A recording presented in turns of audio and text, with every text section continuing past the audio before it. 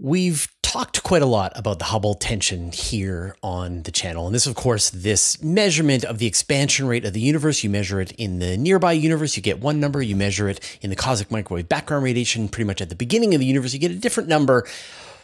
And they don't overlap their error bars. And so something's going on, like we don't understand perfectly the expansion rate of the universe. So there's new physics going on. But maybe there's a mistake in the measurements. And it's important to double check all of your measurements very, very carefully. And so my guest today is Dr. Adam Riess. He is one of the most capable error measurement double checkers in existence. He won a Nobel Prize in 2011 for being part of the team that discovered dark energy.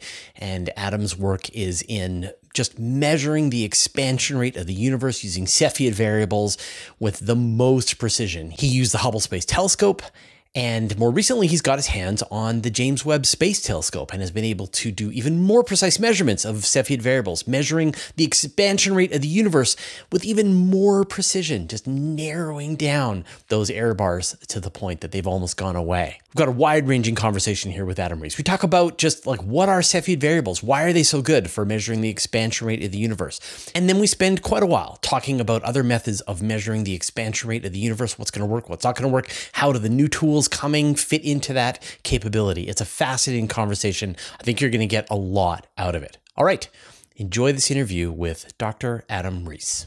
Adam, you have revolutionized your team the Cepheid variable method of measuring distance in the universe. Why are Cepheid variables such an amazing yardstick for measuring distance in the universe?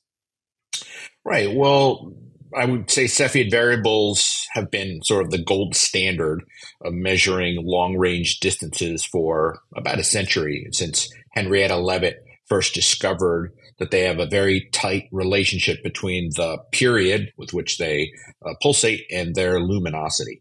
And so because they're a star, that means that, they're a discrete object. They're common in the universe.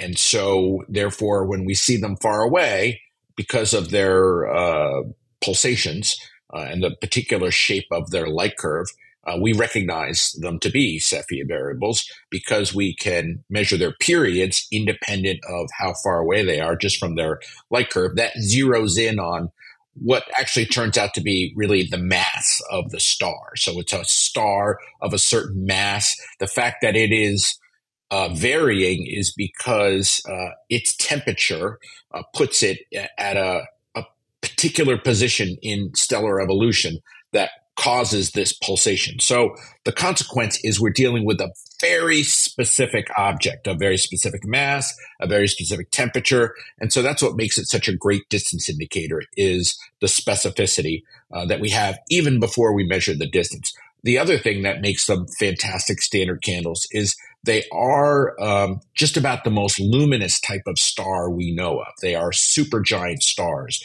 They live at the top of what we call the color magnitude diagram of all stars. They're the kings or queens of stars. And so this combination of the specificity and the great luminosity makes them excellent standard candles for measuring distances. The fact that we now have observatories that can observe them in the near infrared, which allows us to avoid what has in the past been the bane of cosmology, dust, which can obscure the brightness of an object.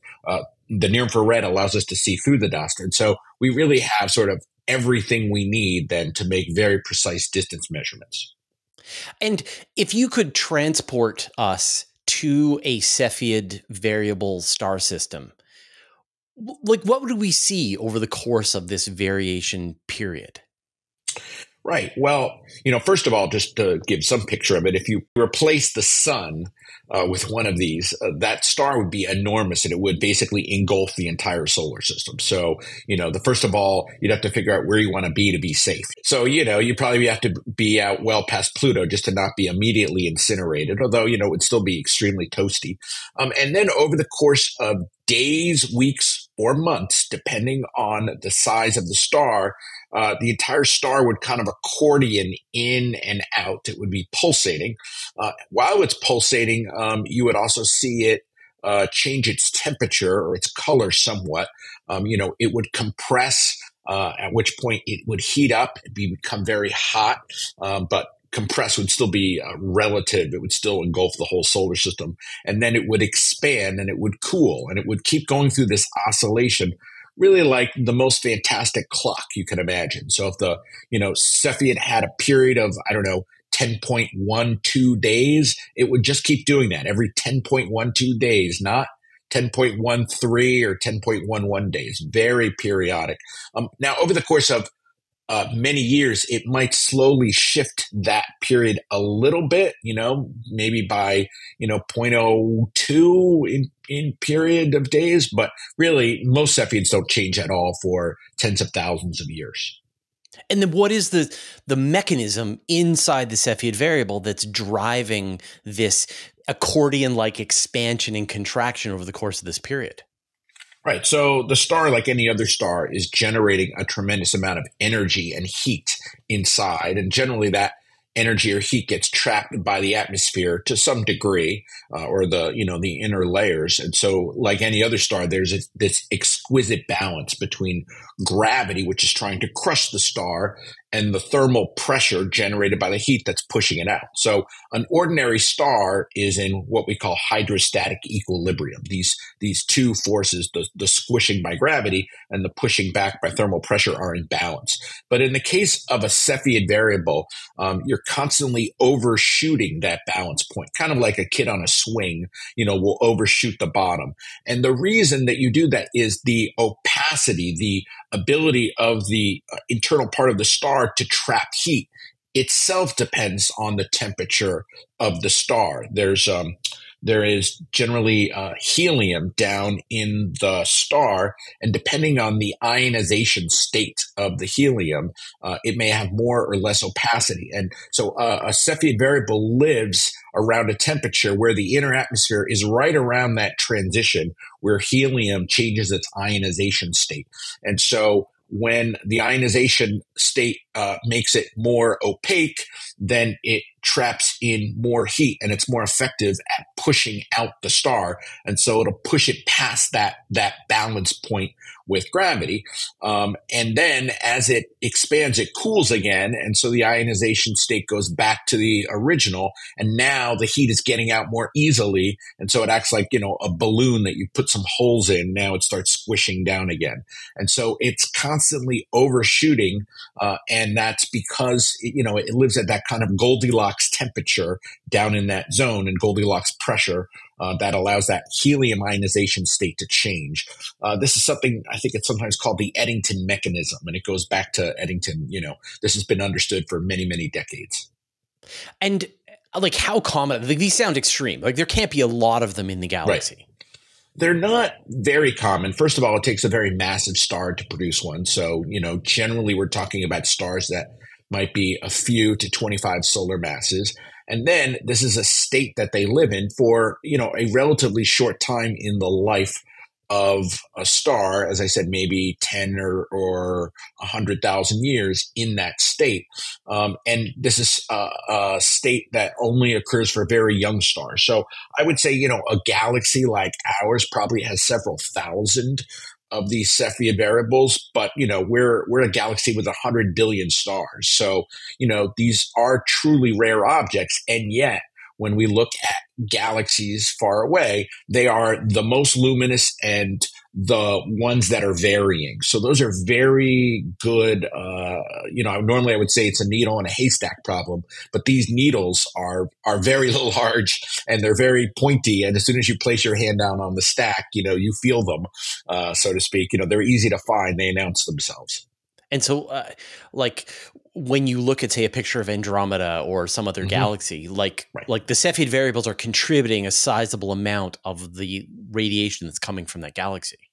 I wouldn't say a large percentage of the radiation, but as I said, they are amongst the brightest stars. So as soon as you have, and this is the trick, as soon as you have a telescope that has the resolution to start separating out individual stars, then you can pick them out. When we, I don't know, we listen to a crowd of people cheering at a football game, it's very difficult to pick out individual voices. So, you could have the loudest person there, but, you'll have a hard time separating them. But once you have enough resolution that you can hear the individual voices, now you're definitely going to notice the loudest ones and pick those out. And so that's what we do. Once we have a telescope, for example, one in space that has that resolution, then we could take a series of images of a galaxy every few days to every few weeks, maybe over the course of many months. And now we could measure the brightness of individual stars over the course of that few month span and recognize the ones that are varying. And they'll vary quite a lot. They will vary by maybe, at visual wavelength, something like a magnitude or, a factor of, 5 to 10 in their brightness. Right. And I mean, one of the sort of, we talk about the Hubble Space Telescope, like it's named after Edwin Hubble, and Hubble did his work measuring the expansion rate of the universe, measuring the distance to these Cepheid variables based on the work, as you said, by Henrietta Leavitt and others to sort of lay that groundwork. So it's right. And I would even go further. I would just point out that one of the main justifications for building the Hubble Space Telescope was to measure the Hubble constant by observing Cepheid variables in distant galaxies. So generally, when you propose to build a great new facility, you have a number of key cases or projects where you say, this new facility will allow us to do this specific thing that we could never do before. And before the Hubble Space Telescope launched, the value of the Hubble constant was debated to a factor of 50 to 100. And many people recognized that, the thing that was holding us back was that while we had these Cepheid variables, we could not isolate or resolve them in even some of the nearest galaxies without a telescope with resolution that is enabled by getting above the atmosphere. And so as soon as it launched, there were already a couple of teams in place that had proposed to go out and measure the Hubble constant by measuring Cepheid variables in nearby galaxies. And you said that like between 50 and 100. So that's megaparsecs per second. I forget the number, right? That's the expansion rate of the universe. Kilometers per second per megaparsec. Right. Kilometers per second per Right. Yeah. Right. So it's, every time you go out another megaparsec, that piece of the universe will be moving away from us at another, 50 or 100 kilometers per second. Right. And that's why the more distant things are, the faster they're moving away from us. And that sort of explains this, this universe that we find ourselves in. Right. Now that's a big error bar, right? Yes, 50 to 100. That's correct. That's right. Right. And so your work as well as others' work was to bring that number down. So tell me how you use the Hubble Space Telescope to bring that number down. Right.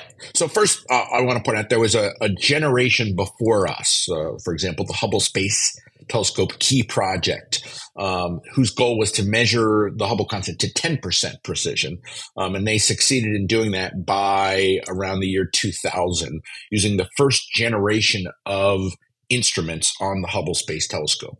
But we recognized our team, was called the SHOES team, started around 2005 with the recognition that in order to learn more about dark energy, which is this fascinating phenomenon that is accelerating the expansion of the universe, to learn more about it, it would be very powerful if we could measure the Hubble constant to sort of percent level precision, because that would be a great complement to the cosmic microwave background in learning about dark energy. Because after the Big Bang, the universe is expanding, and the cosmic microwave background witnesses essentially the expansion rate at that time, shortly after the Big Bang, as well as tells us quite a lot about the model of the universe. And so if we have the right model of the universe, then you should be able to predict how fast the universe would be expanding today, the Hubble constant from that. And if that prediction doesn't match the most generic form of the model, which is called lambda CDM, which assumes that dark energy is a cosmological constant,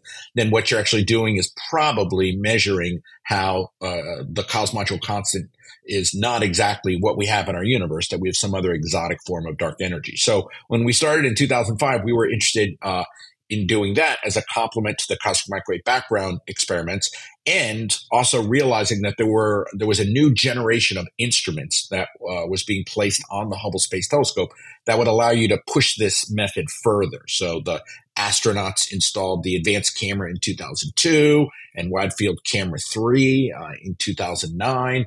And also added near infrared capabilities to the telescope. And so this formed the foundation of sort of rebuilding this process called the distance ladder to try to reach percent level precision. And so as you were fine-tuning your method, you were getting access to this more sophisticated equipment on the Hubble Space Telescope. A completely different team they had the Planck mission, correct, as well as WMAP. First they had WMAP. First they had WMAP and then Planck, right. Right. Gotcha. And they were measuring this cosmological constant within the cosmic microwave background radiation. And you were getting numbers that were kind of similar. Mm-hmm. Yeah. So I would say, around 2005, 2009, our early results were, around 72 to 74, but, with sizable uncertainties of, plus or minus 3 or 4. And the initial measurements from WMAP, the NASA satellite, was only measuring, a piece of the CMB spectrum. They were getting numbers around 70, 71. So everybody was relatively like, this is okay. And things are looking fine. Right. But from my perspective, there was a pretty significant shift. Around 2011, we really got our error bars down to about plus or minus 2.5. Okay. So we were at like 73 plus or minus 2.5 or 74, something like that. And then the Planck first results came out in 2013. And lo and behold, the value was more like 67, ultimately 67.5, with very small errors, like plus or minus a half. And the reason is because they had extended the range of measurements of the cosmic microwave background from not just the what we call the low frequency or chunkiest information, but rather also getting the fine scale information. And there's a lot of additional information in there about the state of the universe at early times. And so this, produced kind of a change from our perspective. We didn't see that coming, but a lot of tests were done of the data, and it looks to check out pretty well. At the same time, we continued to push the methods, primarily calibrating type 1a supernovae, which are exploding white dwarf stars, with the Cepheid variables, collecting more and more of them. And as of last year, we've now calibrated 42 of them, which is sort of every type 1a supernova that was available to calibrate in the last 40 years. And we got our error bars down to about plus or minus 1. And so now we're sitting here at 73 plus or minus 1 versus 67.5 plus or minus 0.5. And, those are about 5 standard deviations, 5 times their mutual error bars apart. And so that becomes very serious. Now, talk about this sort of this method of calibrating Cepheid variables against type 1a supernova, because it feels to me that the Cepheid variable is the one that's accurate. The type 1a, because they're farther distances, the physics are a little less known. It seems like you go the other way around. You would double check your type 1a's against your Cepheids. Yeah. Right. So ideally, we would measure distances geometrically. That would be ideal. So, the Greeks taught us, how to imagine triangles in space. And the concept of parallax, that, as the Earth goes around the sun, our perspective on a nearby object relative to a distant one changes. So that measures the angle interior in that triangle, whose baseline is the orbit of the Earth around the sun. And so with simple geometry, we can measure distances. That would be great. However, that technique doesn't work beyond the Milky Way because the angles involved become very, very small. The baseline of the Earth going around the sun is not very large. And so if you want to measure into deep space and actually see the universe expanding, now you have to calibrate types of objects that are very luminous. And so, for example, the Cepheid variables, we don't know a priori exactly how luminous they are. We don't calculate that with a computer. It still would be very complicated to do that. What we actually do is measure the parallax of, let's say, some Cepheid variables in the Milky Way, and that allows us to infer their luminosity from their brightness. And that would be great, but with the Hubble Space Telescope, we can only see Cepheid variables out to a distance of, maybe 40 or 50 megaparsecs. So that's sort of, not even quite to the nearest supercluster.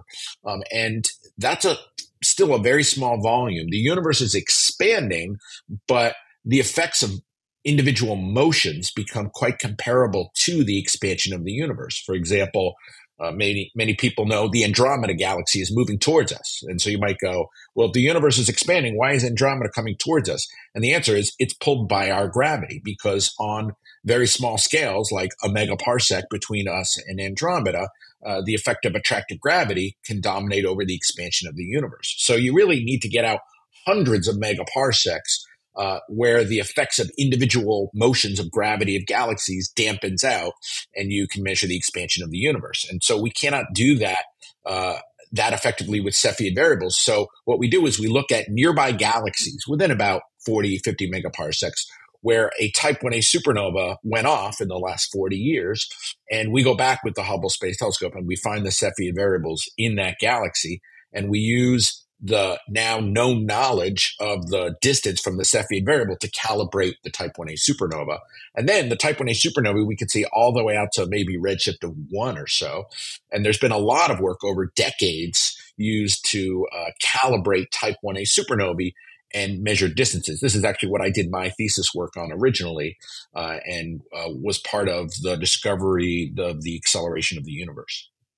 And so this distance ladder just sort of takes you from step to step, from astrometry, from the parallax in the short. That's right. And in the closest distances, they overlap with Cepheids, and then you go to type 1a supernova and so on. And I guess that's right. And so if I understand, then Hubble was great, but it wasn't quite able to really do a good job of distinguishing between the proper motion of these galaxies as they're just kind of drifting around or maybe drifting towards us, versus the stuff that's farther away that you could really lock in that expansion. So in the last couple of years, you got a powerful new tool at your disposal, and that, of course, is James Webb. That's right. So let me tell you a little bit about what the James Webb Space Telescope superpowers are and how they play a role in this story. So James Webb is a much bigger telescope, and the resolution of a telescope in space, if it's well built, is mostly a function of the size of the telescope.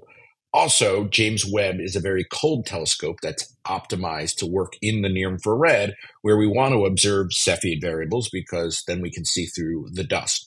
So that's great, very powerful. And what this does for us, see, when we saw that the Hubble constant was higher than what it was expected to be, we were very concerned. People were very concerned. They, challenged this in many ways and said, maybe there's some mistake in this 3-rung distance ladder.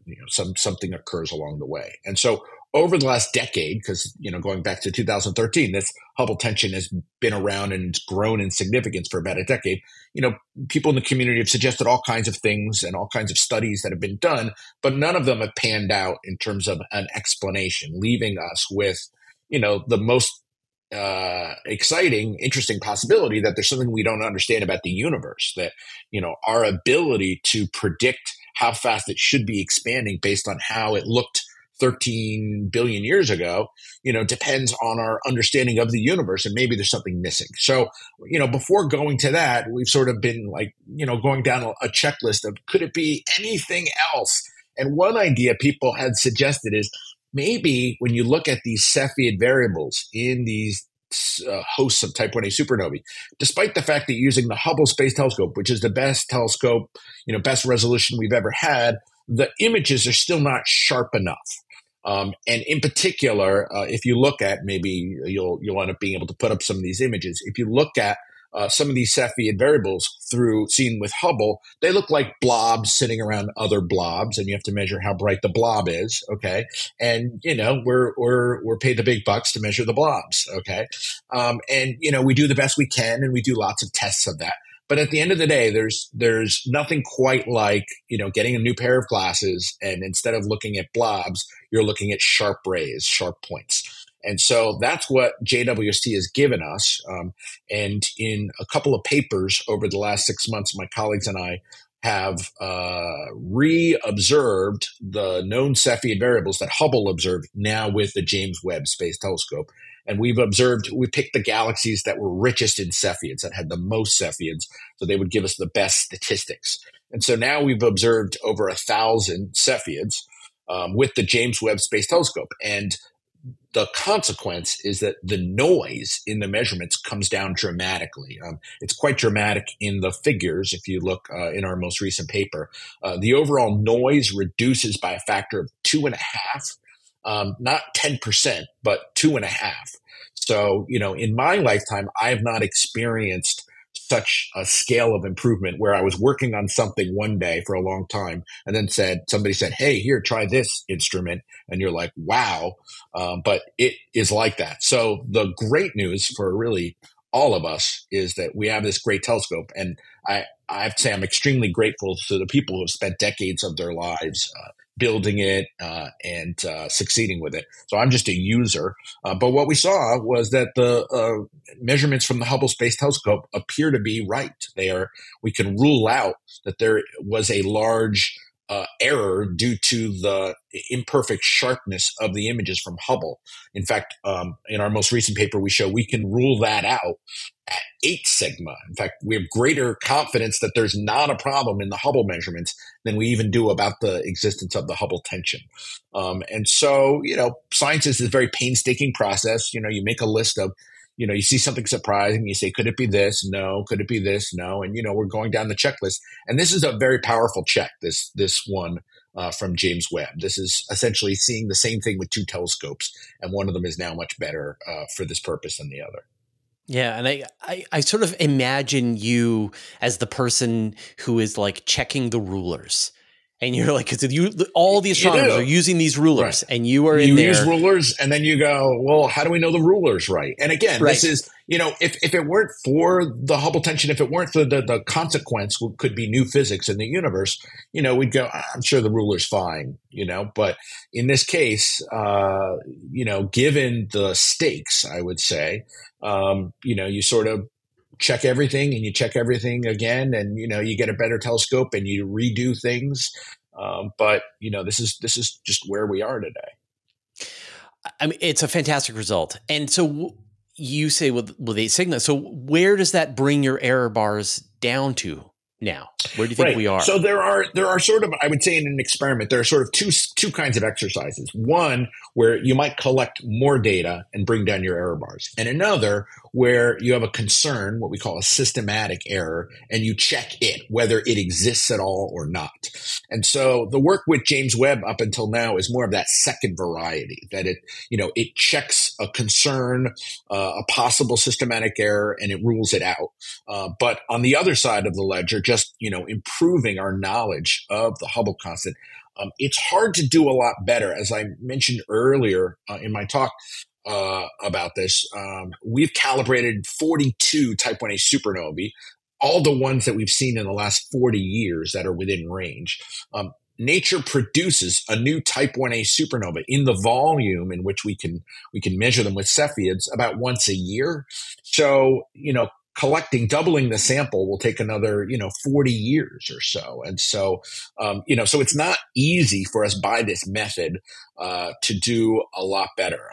Now, some might say, well, you don't need to do a lot better. You already are, 5 sigma, 5 standard deviations apart. The name of the game is not just, improving the precision, but, checking things like JWST can do is there a concern? And so, a lot of our attention has really been there, but there are other experiments coming along, like LIGO, which can make independent measurements of the Hubble constant, and new cosmic microwave background experiments that can make new independent measurements of the model of the universe at early times that could reveal something new. That would be very exciting.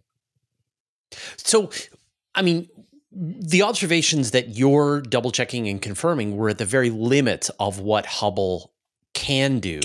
So Correct. Now, when you look at the capability of JWST, what are the kinds of observations that you think that you could make that would be at the very limit of what JWST could do? Right.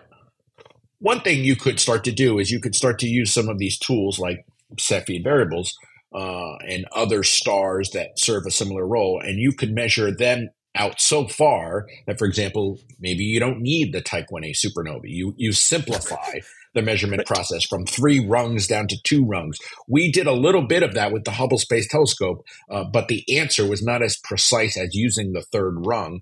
But that could change with JWST. In fact, ultimately, a lot of good measurements are about simplifying the process. And so I expect you will see measurements like that over the next few years. I mean, I know that there has been because of this Hubble tension, people have taken another look at the, how well you can trust a Type 1a supernova to be always exploding with the same amount of luminosity. Does that feel like the kind of thing that is now much easier to double check?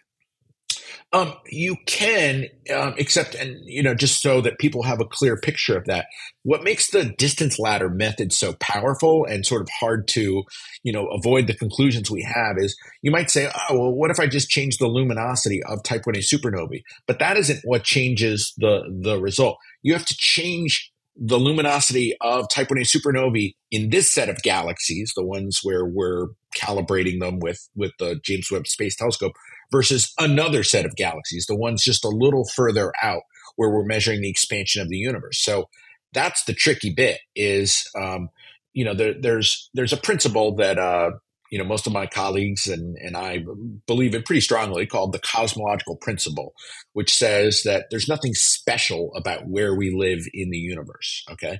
And so, to change the thing I said requires this, violating that in a way that would be, far worse than any tension I could imagine. It's to say, oh, things are different right around us where we measure them. But, if you go out a little further, then things are different again. The kinds of stars you'll see will be different. The kinds of supernovae will be different. Not because the universe was different earlier in its history. We're not looking out very far, that we're talking about very much time in the history of the universe. So really, we're just saying there's something funny around us, that all galaxies around us and the stars in them would be different. And, that would be weirder than the weirdness that we see. Right. So, but as you, but as you said there, there's nothing special about where we live in the universe, but there is something slightly special about when we live in the universe. And as we look farther away, we are looking back in time. Right. So if we were talking about, out to redshift of, 1 or a half, we'd be talking about billions of years in the past. And, the universe can and probably is somewhat different then. But when we measure the Hubble constant, the expansion rate of the universe, we're comparing between, supernovae that are calibrated at a redshift of 0.01 to the ones that we see at redshift of maybe 0.03 or 0.04. And so the difference in time is just, 100 million years. And so that's not very much time. All the galaxies, all the universe around us out at a redshift of 0.03 looks just like the universe does today. That's very little what we call look back time. And so nobody's ever seen evolution of the universe on that recent a time scale. Now, I've done interviews with people who have worked with the Planck mission, and they are just so happy with their result and the precision of it. Yeah. And their number. It's beautiful work. Yep. And your number are different numbers. Right. And so what's where going do we on. go from here? Right. Well, what do you think is the viable strategy to solve this? Right. So the most important thing for people to understand when they hear that these are different numbers is that we're not measuring the same thing. So we don't require them to be the same number unless we really understand the universe well. And so we can tell you a story that goes from the beginning to the end and with sufficient precision that it can predict one number from the other. And so, if you're an optimist, you might say, your number's only 9% different than their number. Over 14 billion years, that's like, threading the eye of a needle from, the other side of the moon. I mean, it's a long way. And this, extrapolation based on physics that is kind of not that well understood with dark matter and dark energy, it's pretty good, but it's not exactly right. And so what we need ideas, we need new theories that could explain this, and we need, of course, more measurements. We need to measure particularly different things. It would be great if we can make very precise measurements at intermediate times in the history of the universe. So there are new missions coming along, like a Roman space telescope from NASA and the Rubin Observatory. There's the European Euclid Observatory that are going to measure the expansion history of the universe between essentially now and high redshift. And they will tell us, are there any funnies or kinks or, differences that occur there relative to the cosmological model? Likewise, one of the favorite ideas for solving this Hubble tension is to change the universe before recombination, before the cosmic microwave background radiation gets out. It's sort of like changing their ruler. Their ruler is essentially the physics of the early universe and how a wave can propagate in the early universe until the universe becomes transparent. And the size of that wavelength, which is called the sound horizon, the distance that fluctuation can travel before the universe becomes transparent, that's their ruler. So if you change the physics of the universe before recombination, you change the size of their ruler, you might solve the tension. But you have to be very careful, because if you do it in a way that is too much or too crude, or it will leave other signatures in the cosmic microwave background that maybe are not seen. And that is the case. There are many solutions that have been posited, but they will lead to other features in the cosmic microwave background that are not seen. But the flip side of that is, as we get better data from the cosmic microwave background, we might see features or signatures that are not expected that actually point to the existence of some new or additional physics before recombination. So it's there's a lot of discovery potential, I would say, over the entire cosmic history that might tell us something more about this. Yeah, I mean, I know that there's indirect evidence, say, of a neutrino background in the cosmic microwave background radiation. There is the baryonic acoustic oscillations that connect that original universe to the large scale structure of the universe that we see around us today. And so any slight variation that you want to make to that is going to ripple out literally into the universe. And so you've got to account for all that if you're going to tweak one little variable back in the beginning. Right. But, by the same token, what we're trying to do is we're trying to predict, based on how fast the universe was expanding shortly after the Big Bang, how fast it should be expanding today. And that requires understanding dark matter and dark energy, whose nature we don't really understand well. So what we do is we take the most vanilla guesses about them. In the case of dark matter, we say, okay, let's assume that it only has gravity, that there's no other force we have to worry about. There's no interactions. There's no collisions we have to worry about. We'll just ignore all those things. For dark energy, we say, we don't know what that is, but let's say it's static. It doesn't change over time, and that it's always had this strength, and that it is the cosmological constant. And whenever we compare the results from Planck, let's say the CMB, to what we measure locally, that's what we're doing, is we're saying, take all the vanilla guesses. And when they don't agree, what we're saying is maybe one of those vanilla guesses is not right. When you think about these standard candles and yardsticks, I mean, we talked about the parallax method leading to Cepheid variables leading to type 1a supernova, but there have been dozens of yardsticks proposed. Right. And some are really creative. Like I really Yeah. like ideas about looking at quasar light moving through intervening Right. gas. There's all these kinds of ideas. Which of these do you think is going to be most powerful to fill in that missing middle? Right. It's funny. It's with technology, we can invent new technologies. And so, maybe in the future we'll have, some incredible thing, hovercrafts that we didn't have before. But, we don't invent new types of objects in space. This is an observational field. We sort of have the zoo of things that are out there. And so what we really rely on then is somehow understanding them better in a way that means that now suddenly it's a much better understood object. So when you see it far away, you can tell how far away it is. So it's tough to beat the Cepheid variables and the Type 1a supernovae because they are the most luminous. The Cepheids are about the most luminous star that exists in sort of a galaxy. And the supernovae, Type 1a, are about the most luminous state that maybe a star becomes for a very short period of time. But what's so beautiful about the Type 1a supernovae is they explode right around the Chandrasekhar mass within, some modest variation of that. And so that's a homogenizing factor that produces a great standard candle. What's difficult with the quasars is they come in such a range that, it's very difficult to standardize them and end up with something that's very precise. Likewise, galaxies themselves are very inhomogeneous things. And so to use them as distance indicators, it's difficult. It's sort of like saying, what's a better standard object, a person or a crowd of people? If I see a person far away, I'm not sure exactly how tall they are, but it gives me a pretty decent idea of how far away they are from how big they appear. If I see a crowd of people, now I'm in more trouble because some crowds of people have 10 people and some crowds of people have, millions of people. And if I can't, pick out individual things in that crowd, I just have to gauge and assume, it's a standard crowd.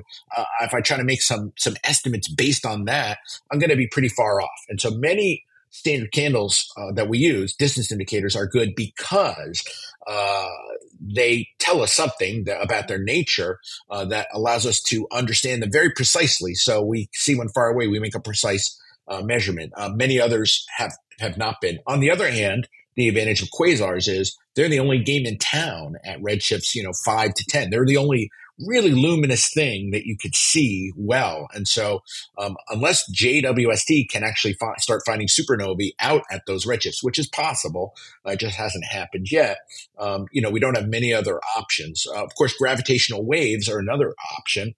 They are sort of self-calibrating standard candles in gravitational waves.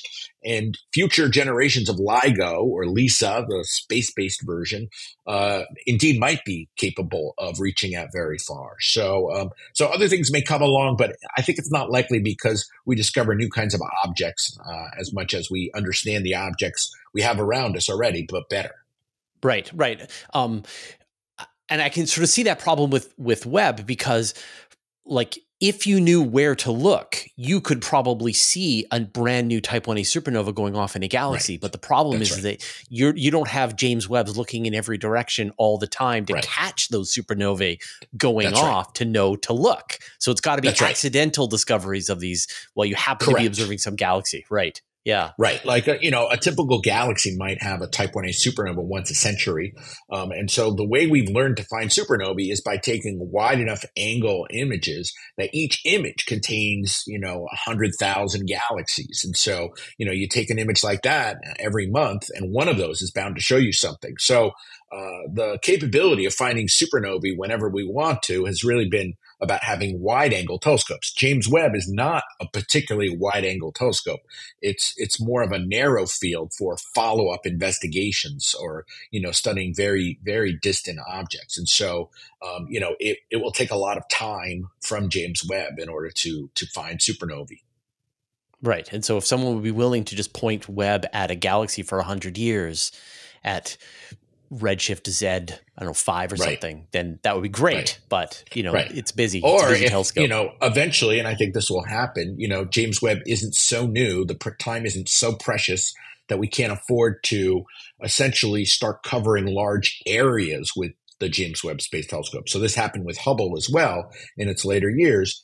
People start tiling areas you could always make a wide field image out of many small field images. And so you tile a large area, you build a mosaic that actually does contain a lot of galaxies, a lot of space. And you come back a month later or a year later and you reobserve it and you digitally subtract one from another. I think that will happen. It's not the first thing that was done with the telescope out of the gate because it takes a lot of time. And, all the astronomers have a big wish list of things they've been waiting to do that only takes, an hour or 20 minutes or something. And so we're doing those ones first. But, I think the next phase will come pretty soon here. I mean, there are these surveys being done. There's the JADE survey, the Sears survey. Like, there's a bunch of these surveys that are imaging. And so the question is, are you going to only examine new parts of the sky? Or are you going to come back around and check for changes? That's right. And so, it's a different area of science. It's very important. And it, as I said, I expect it will be done soon. But again, the first time people with the telescope, they're going to look at new fields that have never been observed with James Webb. The other interesting phenomenon is, this is a consequence of cosmology, is when you look at high redshift objects, they evolve more slowly because of a phenomenon called time dilation. They actually evolve at a normal rate, but as obscene in our frame, this is a kind of a relativistic phenomenon. They appear to age as one plus the redshift, 1 plus z. So, if I'm looking at a galaxy at redshift of 9, what is 10 days for me is only 1 day for it. And so the supernovae we see in those galaxies will appear to change very slowly. What that means is that we need to space out our observations maybe 10 times longer than normally we would. So, if I were going to look every month for a nearby supernova, when I look at a distant one, the same amount of searching will be just once a year. It might take me 10 years what took a year nearby. So this is, unfortunately, makes the problem harder because, we're sitting here watching a very slowly evolving universe far away. And there was a piece of news that went around that clocks run slower in the past, and people were quite excited about that. And I was saying, like, this is just how time dilation works. Like, there was a nice Garrett Lewis and others had sort of done the nice calculation, but this was, fairly well known. So then I want to go back to familiar objects. Can they, we understand the physics, we hope, of Cepheid variables and the type 1a supernova to a certain extent. So is there something in the behavior of quasars surrounded by accretion disks, the polarity of light coming from, like, where do you think that those next innovations in distance ladders might come from?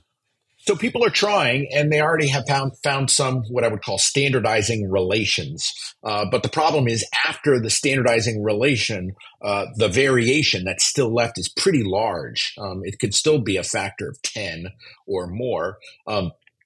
And the problem is, when you have a standard candle that still has a lot of variation in it, now you start coming up against another bane of cosmology, which is called selection effects, or, the selection phenomenon.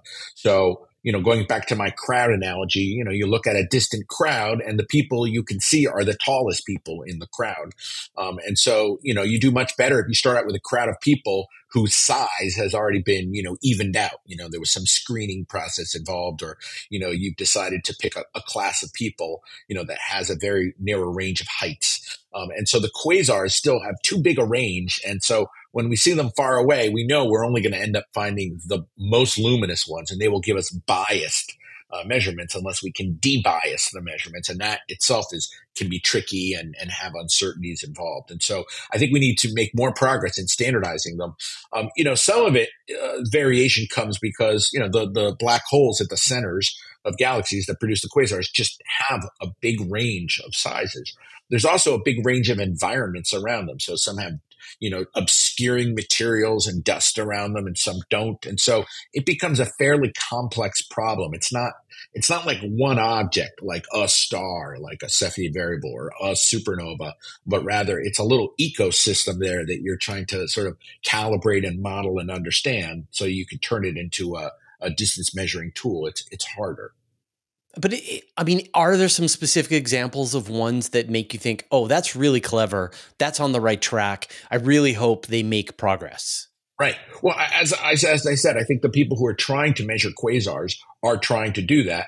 And they're, in some cases, they're using type 1a supernovae as a function of redshift to sort of train or teach their algorithms, sort of like what is it that varies with the quasars that is allowing us to do that.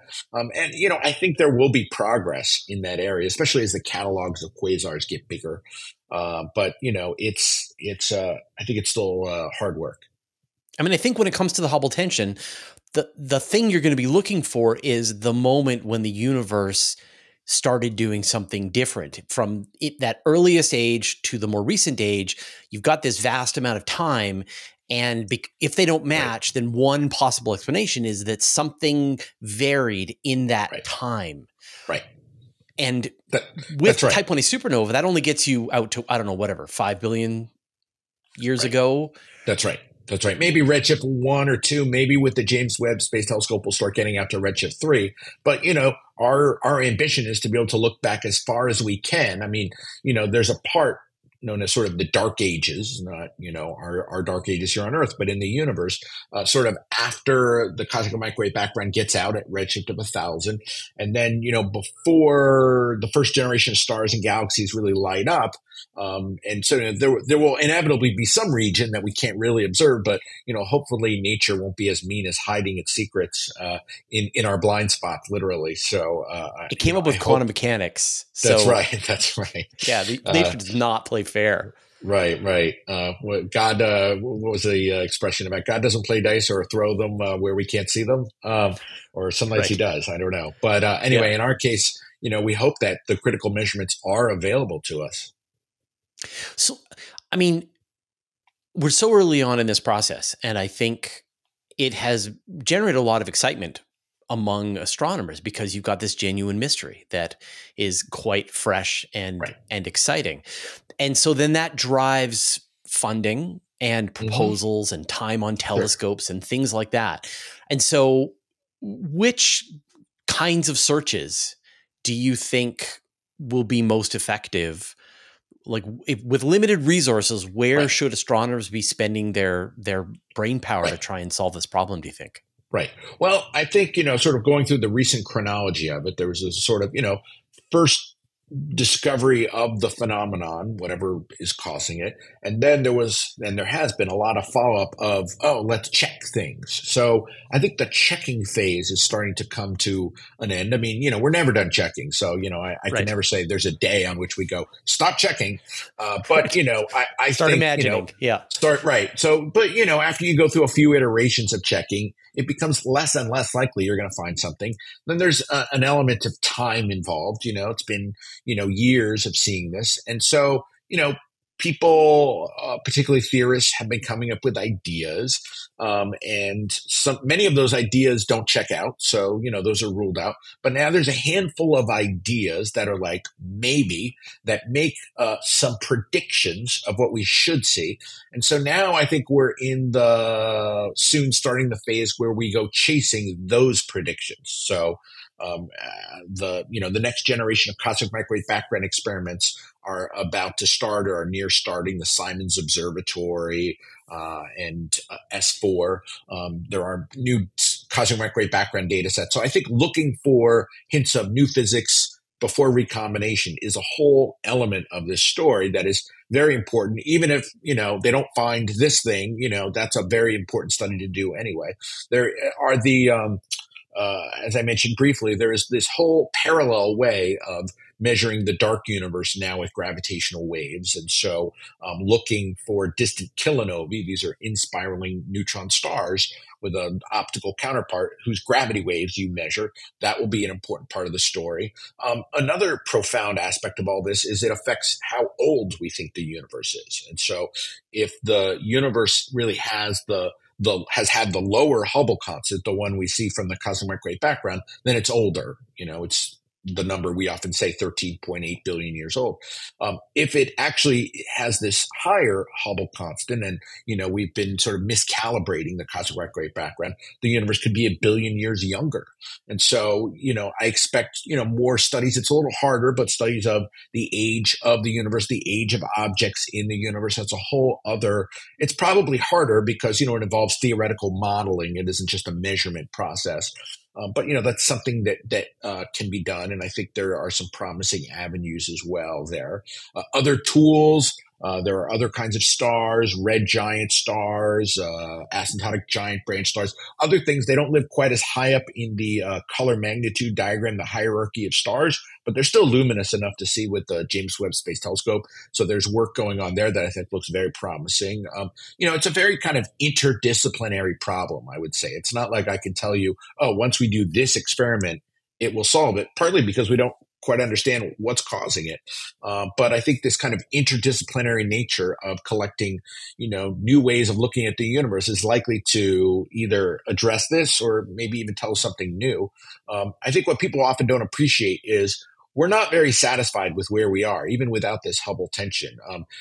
Dark matter and dark energy make up 96% of the universe, and we don't really understand them. And we sometimes lull ourselves into kind of a complacency by saying, well, it's dark matter and it's dark energy. But those are words, and the words, have a very, I would say naive story behind them, with a lot of physics we don't understand. And so I think if we are in that state of not understanding, we need to be looking at new phenomenon and new measurements anyway, because we need to put some more meat on the bone of the understanding of dark matter and dark energy. Even if the Hubble tension is or not related to it, I'm very hopeful that we get some more clues about those. But I mean, we think about the generations of the telescopes, and James Webb was initially designed as a next generation telescope. I'm sure when John Mather was planning out the capabilities of James Webb, he wasn't thinking like, oh, Adam's going to love this when he wants to make some Cepheid variable measurements. No. But it turned out that it was perfect for this job. And so this Hubble tension is relatively new, say maybe within the last decade that we're starting to really understand the consequences of it. And yet all of the instruments that are coming online, both in terms of the giant telescopes on Earth, Vera Rubin, the space-based telescopes that you mentioned, even the next generation stuff that's in the works, like say LISA, that just got approved yesterday, that I'm recording this. These are all maybe answering last generation's questions. Right. Do you think there's an instrument needed to, if you were to sort of envision the perfect instrument to solve the Hubble tension, what would it be, do you think? Right. So I think one of the reasons we've been fairly successful in space-based astronomy over the last few decades is sometimes we build a small targeted mission to do a certain something, Planck or WMAP are great examples of that. But then sometimes we build facilities with a broad range of capabilities. And the broad range of capabilities then can address whatever problems come up while you're building the telescope, or what's most relevant at the time you launch it. And then, we have a time allocation committee that awards the time and what to do with it sort of year by year as we see what's going on. And so, that's what has allowed, Hubble, the telescope, or James Webb to be very relevant. We're not doing science that we expected to do 30 years ago when we first thought about building James Webb. We're doing, current cutting edge stuff. So what I would advocate, instead of trying to build the instrument to solve the Hubble tension, is, generally to look at the capabilities that we have and to see which windows are most covered, where we're most blind, and look there, build that capability. And then, we'll figure out when it's built, the unique ways that will address some of these problems. But, because this is an observational science, it's really about getting the broadest view in terms of wavelength, in terms of resolution, in terms of, time we can look back, or energy scale, and that I think has ultimately been the most productive way of making progress on a large range of problems. And so where do you think we are most blind? Yeah, well, the James Webb Space Telescope, for example, is a near infrared telescope, which is fantastic, highest resolution ever. But, once we go down that road, right, we want to continue to improve our capabilities in the optical or in the ultraviolet. These are areas that Hubble did very well, but now Hubble was designed, 40 years ago, 50 years ago. It's been up there a very long time. So, I think, and many of my colleagues agree, that we need to plan for a large scale space optical UV telescope. And this is sort of the capability we need to look for life around other planets. This is the energy where Cepheid variables put out most of their energy. There's a lot of advantages there, and Hubble's getting very long in the tooth. And so I think that is probably the future is going to be involved in building that. That's the number one recommendation of the decadal survey, but it's going to be hard. It's going to take a lot of time to build. But and it'll be amazing. Yes. But that gets us back to sort of our closer environment. Do you see a need for a far infrared instrument sort of at the same scale as James Webb to look even earlier into the universe? Bigger? Right. Telescopes are funny in that, it seems like faraway objects are faint. And so we just want to build a bigger and bigger telescope to chase them. But, we see the furthest back with the cosmic microwave background, which, breaks that paradigm because, we're now looking at different phenomena. It may be, though, ultimately we want a gravitational wave telescope that can see the ripples from the Big Bang after inflation. People have talked about that as well, and at different frequencies. So, it really comes back to, what you're trying to look at and, what capability you need. It's not, unfortunately, it's not sort of a one-dimensional axis of bigger equals better, but it's this more complex. These are instruments at the end of the day, and like when a doctor goes to do surgery, they're not like, oh, this is hard surgery, give me a bigger saw and a bigger saw, but like they're like, no, now I need lasers, or now I need this other kind of instrument, or all kinds of other probes or tools or whatever. We're not just like a bigger saw.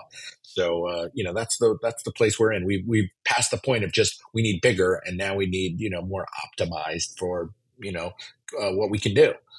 There's a new generation of ground-based telescopes as well. The extremely large telescopes. I know it's not a very exciting name, but it's pretty descriptive. Which are going to be the biggest light buckets. So that's just to observe the faintest things. Even if we don't always have the resolution that we have from space, or with adaptive optics, we may get back some of that resolution. And so those are underway, being built in Europe, in the US, and those may show us things as well. So just like a lot of glass would be great. A lot of glass. Yeah. Adam, what are you obsessed with right now? Yeah. So, I'm still in the midst of, we have James Webb Space Telescope data coming in, and we're trying to squeeze everything we can out of it. When these telescopes work, you want to make hay while the sun shines. And so we're trying to learn everything we can from that data. And so, that's sort of what's most present right now, but also involved in looking at for example, the Roman Space Telescope, which is due to launch in just a couple of years, going back to the area I started in, measuring type 1a supernovae and the acceleration of the universe, to see whether there are any inclinations that the dark energy equation state is not the cosmological constant. Those remain very pressing questions. Well, can you get a second Nobel Prize? Like if you solve if you solve that, will they give you another one? How does that work? Right. I think it's unlikely. I think maybe literature or economics would be more likely. Right. Okay. You got to branch out into some other field. Right. Well, Adam, It's been a pleasure talking to you, and it's so great to hear sort of the story from the person who made a lot of the groundbreaking discoveries in this field. And it sounds like an exciting time. You do sound a bit like a kid in a candy store with the most fun tools available to you, not to mention the ones that are coming shortly. So I'm guessing you're going to be very busy for the coming years. And I just want to take one moment just to say, that there's a tremendous team of people who have built these telescopes, and other teams who are using these telescopes to as much or better productivity than we are. This is really a community's effort to understand, the universe around us and these surprising phenomena. So, it takes a cosmic village to do this. And I think that ours is very fortunate to have the facilities we have right now. Well, thank you for your time. I hope you enjoyed that interview with Adam Riess. I know I did.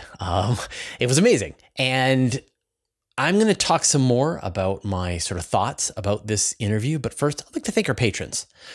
Thanks to Abe Kingston, Hey Twyla, Dougie Stewart, Stephen Krasaki, David Richards, Mark Ansis, Joel Yancey, and Tony Lofi-Lara, Dustin Cable, Vlad Chiplin, Modzo, George, David Giltonet, Andrew Gross, Jeremy Mattern, Josh Schultz, and Jordan Young, who support us at the Master of the Universe level, and all of our other supporters on Patreon.